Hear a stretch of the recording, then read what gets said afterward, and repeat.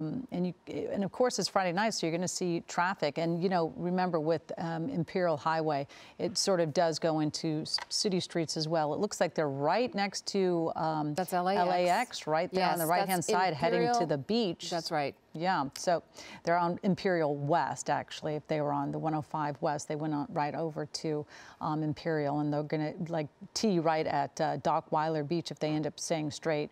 And then that's when, Giovanna, they'll decide, do they want to go right to Playa Vista or left towards Manhattan Beach? That's right. He's coming up on Vista Del Mar.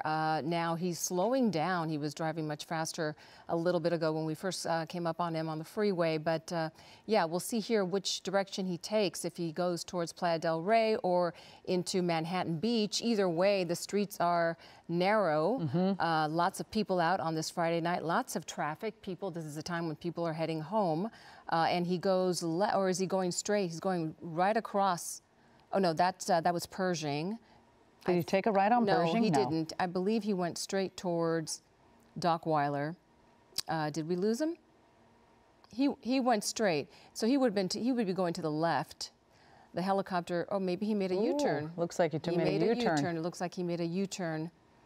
I'm kind of relieved, actually. I'm hoping that, but we know that this person is very dangerous, Giovanna. You just said earlier that he hit another car at 95th and Vermont, right. and that person, boy, really getting very close. But that person needs an ambulance. So it looks like he's probably going to get back on the 105 East.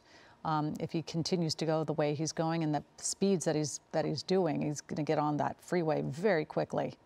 Hopefully he gets on the freeway. I mean, either way, right? It's going to be dangerous, but he could also turn right and get onto Sepulveda, which is now PCH, and head again south. But it does look like he is coming on to the 105. Yeah, yep, right there. Well, you see the sign there. Yeah. So he's heading east on the 105 and not slowing down. And again, you mentioned it, he's a shooting suspect. He's already hit another vehicle. There's already been an injury. This only started 10 minutes ago. Yeah.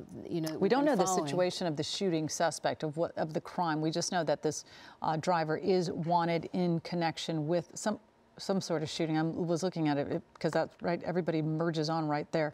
And the person's going to have the opportunity to either take the 405 on the right-hand side, which is, he's driving on the shoulder right now. Again. And you can see his speeds there a moment ago. If these speeds are accurate, he was going like 130 miles an hour, slowed down, and now you see him speeding up again, winding in and out of lanes. I'm not seeing patrol vehicles behind him. I wonder where the LAPD is. Did they decide to pull back? Can you see them? I'm not seeing them here. No, I can't see them, Giovanna, and you're absolutely right. They may have decided to kind of start just tracking this person because they're driving so dangerously right now. And of course, like we just said, it's Friday night. A lot of people are on the roads. This is the area that tends to not see a huge amount of traffic, but I know that you can see police behind there. You saw several police vehicles behind in the pursuit, and we know that the CHP has been alerted. I'm sure at some point we'll be able to figure out if the CHP is going to take over this. Yes, we're told that they have been alerted. Or if they'll be assisting. Yeah. I think the LAPD is still following, although we don't see him, and now we see him exiting. This could be the 110. Is this the fast carpool lane? Yeah, it's going to be the fast carpool lane. Yeah. But now you see the backup that is typical for a Friday night. And now he's going to find himself in a difficult situation here. He's going to be, maybe he's looking for an off-ramp. I would like this person to stay on the freeway. I think this person is so dangerous to get onto surface streets. I'm sure the LAPD is trying to figure out how to cut them off at the pass. But when somebody's making unpredictable moves, it's very hard to kind of distinguish what they're doing and where they're going to go. But again. And so did he stay? He came off of the freeway. Yeah, he's definitely getting off. What off-ramp is this? Hard to see. Oh, this might be the 10. Is this the 110? No. They're on West 113th Street. And again, more traffic. I mean, it is a Friday night. There's going to be traffic everywhere. It is still in the middle of the commute home. So this is wherever he ends up, it's going to be packed. Lots of people on the road, pedestrians on the road. This is he's approaching Prairie, South Prairie. Did he make a right turn? He's southbound on Prairie now. And Giovanna, we have Bruce Thomas, who's joining us, law enforcement expert who has had many, many, many years and lots of experience with pursuits, and he's been with us for so many years as well. Bruce, thank you so much for joining us. You know, it's been a busy night. We were just saying, what's going on? But again, it's Friday night. It's sunny. The weather's been good. Now, of course, we've had 2 pursuits in a matter of a half hour. This one's very different than the last one. This one's very scary to watch this driver. Yeah, the speeds of this pursuit are definitely a lot higher than the other one. We are chasing, or I believe the LAPD may be in a tracking mode of a shooting suspect, which is a felony crime. Yeah, and then how does that you know, play a part in law enforcement's response, because they know that this person could be armed and dangerous? Yeah, well, the armed and dangerous part will come into play at the end of the pursuit or the pursuit terminus. However, what we would be concerned about now is the reckless endangerment that this driver is driving, the speeds and the maneuvers that he is doing to evade law enforcement. Yeah, and to your point, Bruce, he's driving against traffic at very high speeds, very unsafe maneuvers here. He's approaching Crenshaw. This is Imperial and Crenshaw. Again, driving against traffic, going through the intersection, and now we see the LAPD following close behind.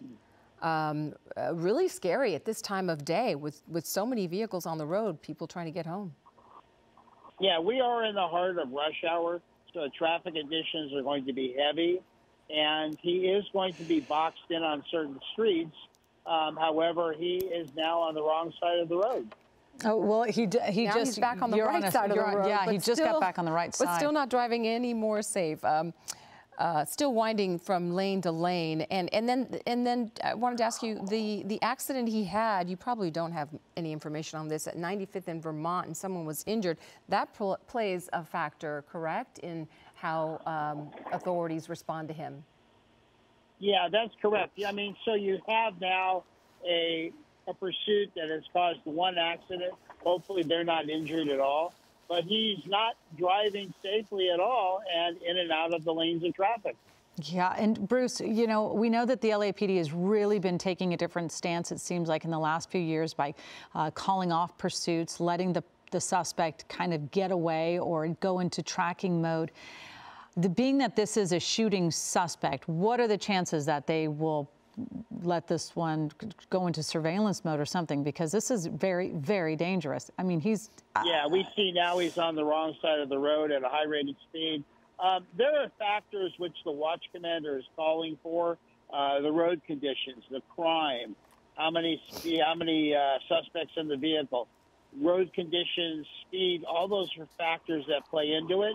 You are chasing a felony suspect, so you know, it just becomes a very dangerous position for not only the public, but also the officers. Oh, for sure. And he's now on Southwestern Avenue. He made a left on Imperial, I believe, and so he is now heading south. There's fewer cars on this. Well, maybe I spoke too soon. Yeah, I was to see the traffic there. But he was boxed in while you were talking, Bruce and Colleen. He was boxed in pretty good, and he still found his way out. He's determined to get away. Yeah, and our director is saying that this driver looks like they are heading back over to the LAX area. So again, the airspace is very protected in this area. So we will have to probably maneuver Air 7 HD to obviously abide by any FAA rules that prohibit airspace in this area. You know, to your case, to your case in point earlier, there was a study done a couple of years ago about pursuits, and unfortunately, LAPD was one of the lead agencies that had third-party traffic collisions, meaning because they were chasing somebody, there were accidents and injuries that took place. So they have taken a different stance. Yeah, it looks like we might have lost him. He was west on Century, and now we don't see him. We're looking at Van Ness Avenue now. I'm not sure if we can find him again, but again, he was west. He was heading west on Century, and we don't see him at the moment. Every now and then we do lose them, but I'm sure the LAPD, and I'm sure the LAPD there's helicopter a vehicle hasn't. right there.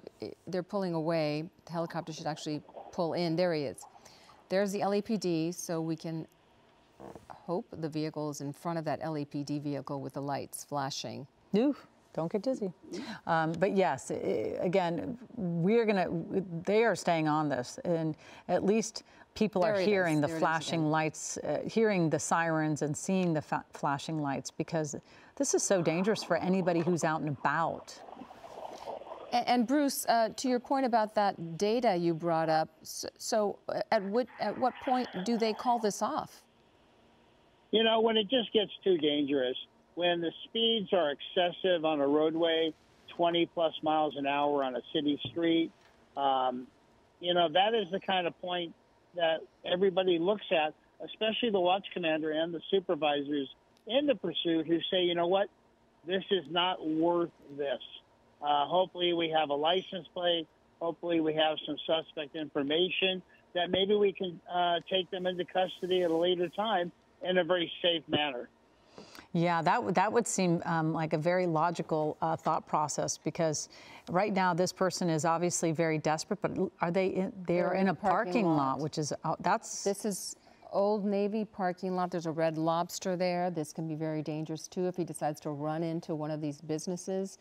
Hopefully he just drives through and keeps going. There's traffic there. Exactly, but keeping him from getting away, but now he's, you know, figuring out I just feel for all these people who are in their cars and families. It's so nerve-wracking to see something like this just come right up upon you from behind. But they look like they're going to nope, I was going to say it looks like they may have boxed him in, but he sort of maneuvered around. Yeah, there appears to be traffic on the other side, but somehow he's wiggled through it. Yeah, he continues to do that. So we've lost sight of him, but we can assume he's beyond that building, stuck in that traffic there. Yeah. And there he goes, in between vehicles, between lanes. How you can, sometimes I just marvel at how these pursuit suspects can almost make a third lane when there wasn't one, and people get nervous. They're trying to get away, like move over. You do not want to be in the path of this person. Right. And as we... hey, guys, yes. I don't know if their 7 HD can pull up the speed of the suspect. I know he's kind of slowed down as he's boxed in now. Yeah, he's boxed in now, and we can see the speeds when he's driving. We do have that. At one point, I saw speeds going up to like 120, 125 on the 105, and then they drop, they dip down sometimes. The speeds aren't totally accurate, but yes, right now he's stopped. He's now picking up. 19 miles an hour right now, Bruce. Now traffic is moving again, and just made an illegal turn. Several police vehicles trailing him. He is now on 11th Avenue, making another left into another parking lot with other stores, supermarket. Yeah, but he's going fast. He's just getting out. He's just figuring out where on earth can I get out of here, and boy, oh boy, you see people there walking to these stores. Oh my goodness. Yeah, he's not stopping. Yeah, a parking lot's a very dangerous place for officers, just because, like you said, you have pedestrians walking. People are not expecting the speeds and the maneuvers that the suspect is doing. Yeah, now he's against really traffic. He's driving in circles right now. And this is Lawrence Street. Yeah, but doesn't he look like a Giovanni? He's just driving in circles, trying to get, and it's just the radius is getting a little bit moved out, but I'm thinking this driver doesn't necessarily know where they are right now. Yeah, it looks like it's hard. He's back in the parking lot. It's hard for us to see where he is. We don't see the vehicle at this time. I know we always have to see the police. But there he is. There he is. And obviously Air 7's breaking up a little bit. He might be looking for an area to dump the vehicle and foot bail. That's always a possibility. And that's where the airship is really important to the pursuing officers. It looks like there was some damage to a front tire, is what I'm hearing. Was there a spike strip that we missed? This is not the vehicle, is it? No, I don't think so. No, but it's. I think the vehicle's to the right. Yeah, it's hard when Where it's so the dark patrol outside. vehicles are, where the patrol cars are, to the right. Or, nope, there he is. That looks like, oh yeah. Is that it? You see the car, the tires are That's smoking. Yeah, you see the smoking. Yeah. So maybe he hit another vehicle?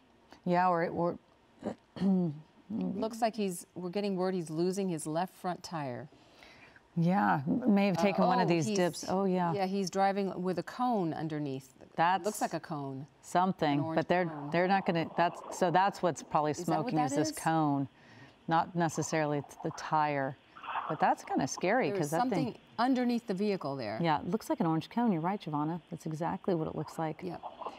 Now it just has to. I think he's gone back into the same parking lot again. Yeah. He's on the road now. Is this West 104th Street? Or maybe not. It is. West 104th Street. Driving and fast picking up again. speed again. Yeah, but you know, at some Not as point, fast as he was going. that I don't even see the smoke coming out. So maybe he lost that cone. Maybe it No, I fell think out. I still see it. You still see it? It's so hard in the dark. I know, in the dark. What concerns me is that he is a shooting suspect. So Yeah, you can't really let the person he go. Could be armed. He could have a weapon. Yeah. And now he's coming up on traffic once again. LAPD following close behind Crenshaw Boulevard. He's been here before. Yeah, it just keeps kind of going into these sort of, this area seems somewhat familiar. But again, you're looking at Air 7 HD. We're so lucky to have this Sky Map 7 because you can see exactly where this car is on Crenshaw Boulevard. Very busy area of Los Angeles. Now, what do these police cars do? I think it's too scary to get in front of this person because if they are a shooting suspect, we're seeing some activity now. Well, the police open the door, but not the suspect. The suspect's just stopped. But they're trying. It seems like they're trying to box him in. But that poor car in front of them is probably like thinking, "Oh gosh, I got to get out of here. I got to move. I don't want this behind me." They probably don't even understand that they're pretty pivotal. Yeah, exactly. They may not even be aware of what's happening. Exactly. They don't realize you're that. So involved in what's happening in your own vehicle or in a conversation or listening to music or whatever. But he's now trying to change lanes. Maybe they can box him in now. I believe he's trying to change lanes. Or maybe they were trying to communicate with drivers to tell them to get out of the way. I don't know. But the drivers are like, I'm getting out of here. Of course, and you know, you see, it looks like the driver doesn't have his lights on. Yeah, the headlights, but I think they just, I don't know if they. He's stopping. Yeah, they're still out. He's turning. But he knows his car. It's intentional that he turned the lights off. But you're not going to be getting away at this point. You are very much being followed, and it's better just to put your lights on so everybody else is aware that you're coming up from behind so quickly. Yeah, that's a tactic we've seen before by suspects to make themselves invisible, so to speak. However, the helicopter with the night sun and the FLIR is able to track them even with their lights off. Mm-hmm. So he's back on West Century Boulevard. What can you tell us about the strategy for the officers following him? What are they communicating about? What are they sharing? What are they thinking? What's their goal, other than stopping him? Well, you have multiple vehicles in the pursuit. The lead vehicle is not calling the pursuit, meaning they're not putting out traffic conditions, direction of travel. That falls into the helicopter. They're calling the pursuit out.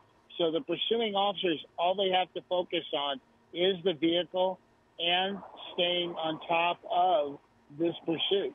Yeah, and Bruce, we're sort of, what happens if the LAPD decides to go into tracking mode? Well, they go into a tracking mode when it becomes too dangerous for everybody involved. And the belief is that if they go into tracking mode, the suspect will think, oh, the police aren't behind him anymore. They're not pursuing me. So hopefully they will slow down and or stop, and then the officers in the area can swoop on in and take this person into custody. Mm. They've been close enough to this vehicle to see the license plate, I'm assuming. Would they, he's approaching Normandy Boulevard, would this be a good time to just call it off? Or why do you think they're continuing to follow him? Not He's at this clearly point. dangerous. They're still chasing a felony suspect. He has picked up speeds on certain streets. However, for the most part, he's not driving like he was earlier. Obviously, now you can see that he has picked up speed. But they're going to remain in this pursuit. Yeah, there's like, I counted 8, but I didn't get to the very end of the line. I've counted 8 LAPD police cruisers behind him. So he's absolutely knows that there is a large law enforcement presence on his tail trying to get him to pull over. And again, why people, Bruce?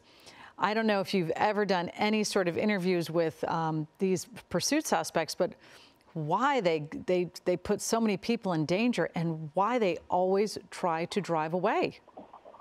Yeah, that's one of the things we do at the end of any pursuit is we talk to the suspects who were driving, and they all came pretty much with the same excuse. I was thought I could get away. Oh. And they don't. Most of the time they don't, no. That's right. Now, we've been following this pursuit in the South LA area since right about 25 minutes now, and this guy just will not quit. He's been driving very fast, very unsafe throughout these streets and on the 105 freeway. We saw him head towards Dockweiler Beach. We saw him make a U-turn back on the 105. He's exited onto side streets and driving against traffic. We understand that he was involved in an accident and actually hit another vehicle at 95th in Vermont. Someone was injured in that accident. We understand that victim needed an ambulance to be called for treatment. And again, it's been now almost a half an hour, and this driver, wanted for an alleged shooting, will not stop. Yeah, I know that we're talking about, we are approaching LAX area, but again, there's lots of rules from the FAA for the airspace for Air 7 HD, but we are obviously staying on top of this. We're following this person. But again, as they get closer to LAX, that's when we have a harder time staying right above them. But we know that the LAPD is in pursuit. We know when he got on the freeway that the CHP was then also notified. So you have 2 law enforcement agencies that are very well aware of this, and I'm sure the LA County Sheriff's Department. And Bruce, that leads me to another question. Once the call comes out that there's a pursuit suspect with a felony want, what happens with all the other jurisdictions? Do they all say, okay, well, this is happening near this area, where they end up, everybody comes onto alert to try to apprehend this person?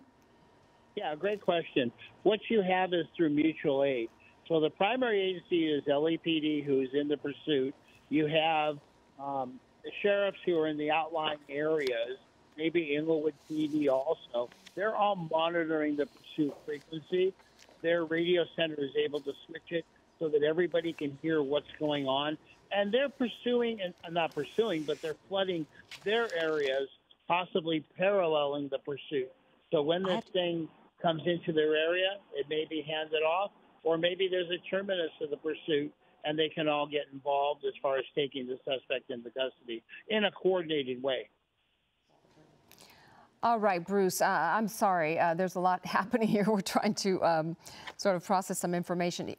Last information we got on his location was westbound Florence. Where is he now? Now he's on Gramercy. Okay, so he's still on westbound Florence. I just want to make sure our viewers know where he is. If you live in any of these areas, you want to stay inside. That's really important. It is rush hour. There are a lot of vehicles out there, a lot of pedestrian traffic. But if you're watching this, or if you know somebody who's out in this area, you want to tell them to be careful out there and stay indoors. I believe we see him now against. He's still on westbound Florence. He passed Gramercy a little bit ago. He's approaching Hyde Park, or maybe in Hyde Park now. We can still see the flashing lights of the LAPD following, but I do not see that the suspect vehicle at this point. Does the strategy, Bruce, if you're still with me, does the strategy change at all as it becomes darker? And I mean, what are... as it becomes darker and as we are in rush hour, the dangers to uninvolved motorists go up. dangers to the officers go up because you have dark streets. And that's why you see on the police cars, they've turned on their spotlights. They're trying to illuminate themselves as much as possible so that uninvolved motorists can see this thing coming and hopefully get out of the way. And for obviously people who are in their cars now are not going to hear this advice from you, but I would ask you, what would you tell somebody who finds themselves in the middle of a pursuit and they're driving on the road? What is the best advice? You know, I would just tell them, slow down, do not stop. Can maintain your speed, but at a lower speed ratio so that everybody can go around you. If you suddenly stop, you may cause an accident. If you suddenly pull to the right, the suspect may be going on the right. So it's just a matter of stand your ground and just slow down. All right, that is good to know. And now we are looking, is this a police helicopter? I believe it likely is. We have lost, the suspect is out of the vehicle and running. Is that correct information I'm getting? Is that correct? Yes, okay. We're getting word that the suspect has exited the vehicle and is now running. We're not seeing that. But we would imagine the LAPD officers are perhaps, okay, he is not complying, but they are running after the suspect. I wish we could see some of this and show you what's happening, but it's hard probably for a helicopter to figure out where this is happening. Javon, I'm going to just interrupt you for just one second. Ellen Leyva here, just starting Eyewitness News at 6 p.m. We've been on this pursuit for more than a half hour now. This is the pursuit of a shooting suspect.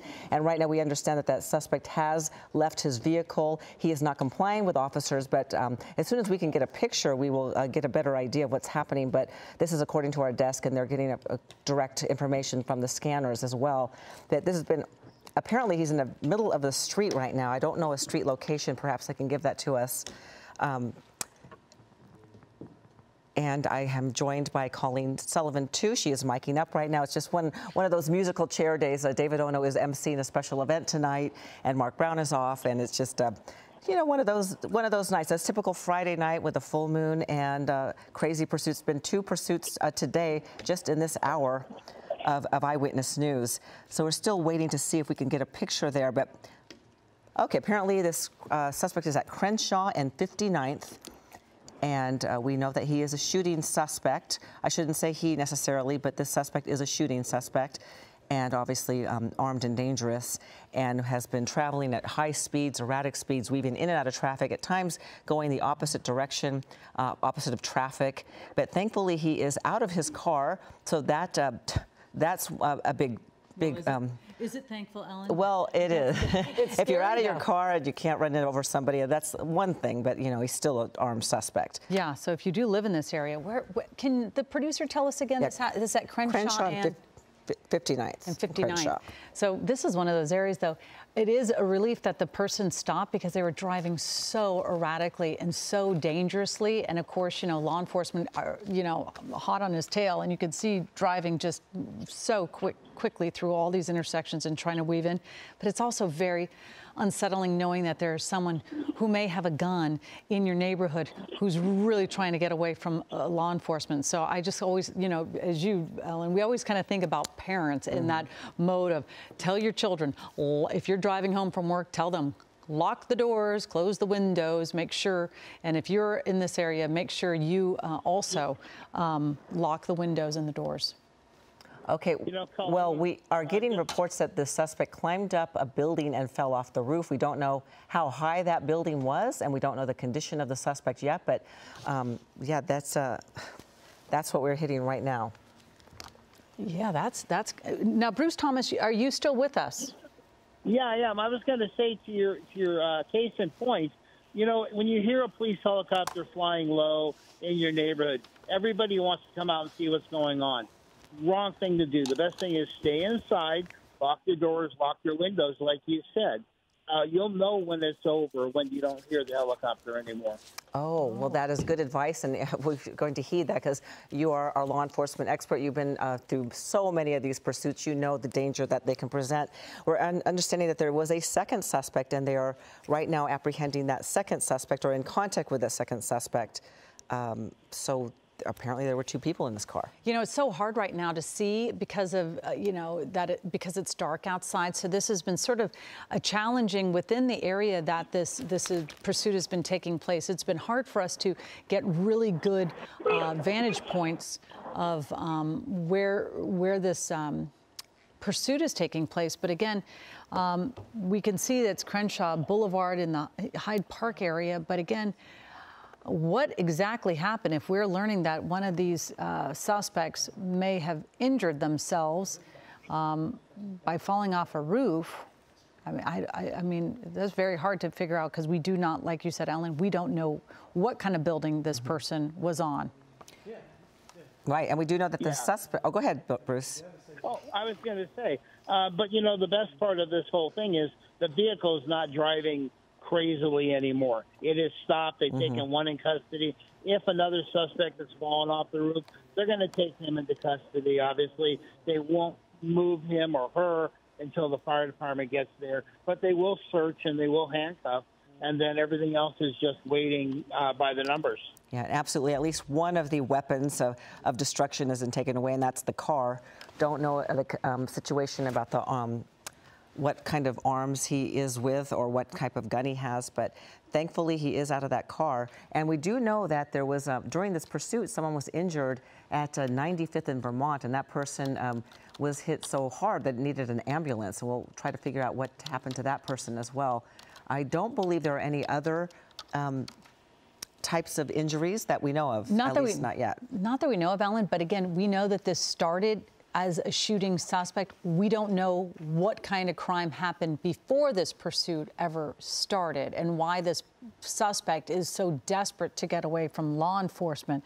So there's a lot of questions still unanswered. Well, we're hearing some good news that the two suspects are in custody. This pursuit is over. And Bruce Thomas, as always, we can't thank you enough for your expertise in joining us. So we don't know what we would do without you.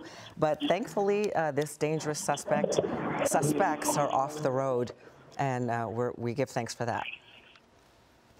And hopefully, Bruce, there won't be another pursuit tonight, and you can enjoy your Friday evening. We will see. Have a good night, ladies. All right. Bye-bye. You too. Thank you so much. All right, we're going to move on with Eyewitness News at 6 o'clock. David Ono's off tonight. And roll the sound. Hey, no, no, no, no! New at 6, dramatic video showing thieves taking off in a car with stolen mail. All this unfolds